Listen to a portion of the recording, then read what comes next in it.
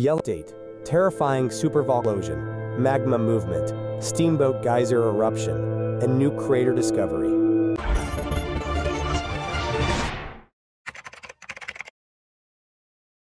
Social media footage showing large numbers of animals fleeing Yellowstone National Park has sparked concern, but officials say it's, quote, misinformation. One of America's most stunning national parks is a stunningly beautiful place visited by thousands of people each year, but social media has been abuzz with videos of herds of animals fleeing Yellowstone.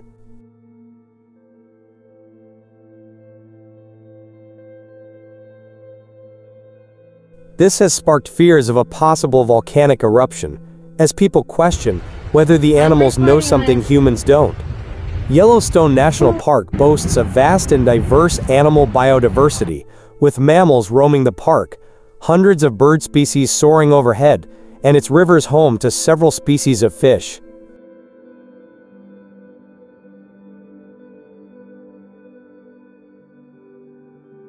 National and international visitors have flocked to the area in hopes of seeing some of the amazing creatures that live there. However, in recent days, nature's habits seem to have been thrown off balance, with animals fleeing the area, with some fearing that the Yellowstone supervolcano is about to erupt.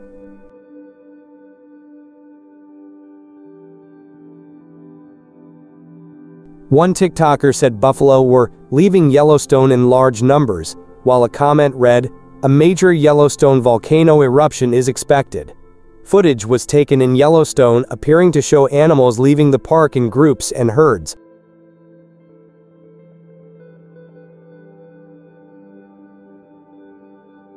Desperately trying to get away from the national park for unknown reasons, seemingly desperate to get away from it. Officials now say social media is spreading misinformation. This has led to widespread speculation that the massive volcano beneath Yellowstone National Park is about to erupt, something that hasn't happened in thousands of years, but would be catastrophic.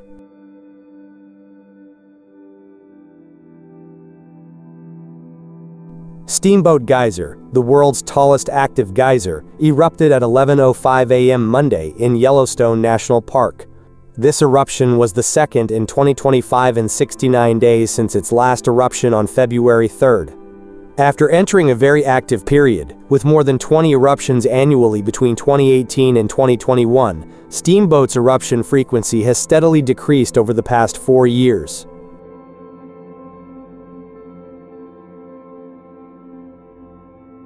Scientists believe the geyser is slowly entering a period of extended dormancy, as has happened in the past.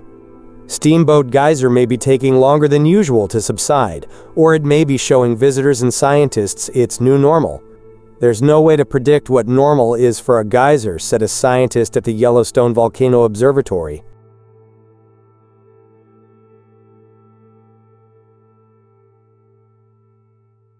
Steamboat appears to be subsiding, but its activity has remained low for the past several years. Eruptions every few months may be the norm for Steamboat. Steamboat Geyser eruptions can last more than an hour and shoot mineral-rich water more than 120 meters into the air, high enough to splash mud and water onto parked vehicles and nearby parking lots.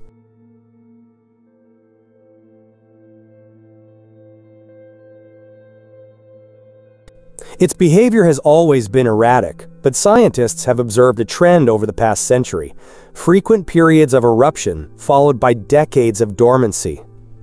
The geyser is never completely dormant, but the periods between eruptions, just a few days during its active period, can stretch to nearly a decade.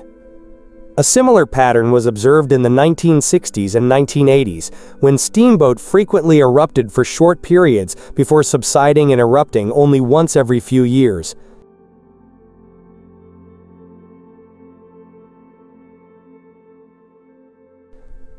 The massive Yellowstone caldera lies beneath parts of Wyoming, Montana, and Idaho, but new analysis finds that magma storage in the western part of the caldera is depleting, while the viscous rhyolite magma reservoir has shifted northeastward. Although the storage space beneath northeastern Yellowstone could hold enough magma for a significant eruption, forming a caldera.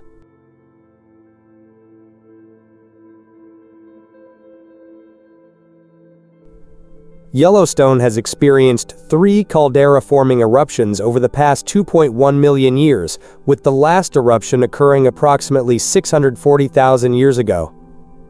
These eruptions are named for spewing lava in such large volumes that they collapse the roof of the magma chamber beneath the volcano, forming a basin-shaped caldera. Smaller eruptions have occurred.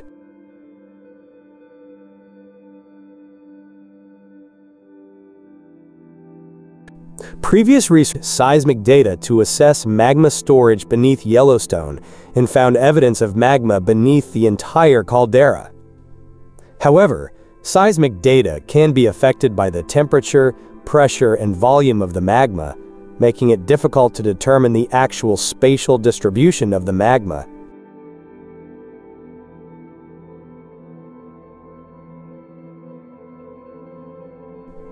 In a new study published in Nature, researchers used a methodology known as magnetotellurics to more accurately map the extent of magma beneath Yellowstone. Magnetotellurics instruments measure electrical and magnetic variations in the Earth's crust. The liquid portion of magma, known as magma melt, tends to be more conductive than the surrounding rock.